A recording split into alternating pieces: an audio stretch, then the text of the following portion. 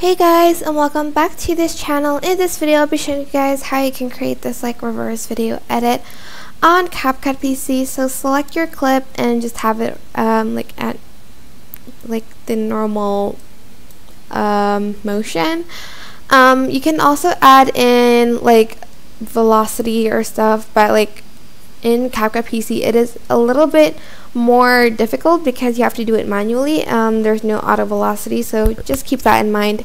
We do have a velocity edit tutorial on this channel if you would like to add it on your video, but for this one we're not going to add it. We're just going to add in the reverse motion. So copy and paste your video next to each other, really next to each other. And then on the second video, what you're going to want to do is you're going to want to select it and hit this reverse button and wait for CapCut to reverse your clip. So it's like you're going forward, and on this part you're going reverse again, on the same bit right here. So the cut isn't really seen. So this is what it should look like at the end.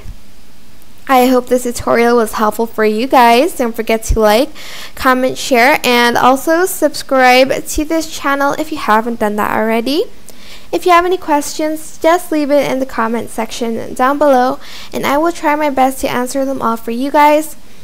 If you found this video helpful, please click the thanks button above the description box down below.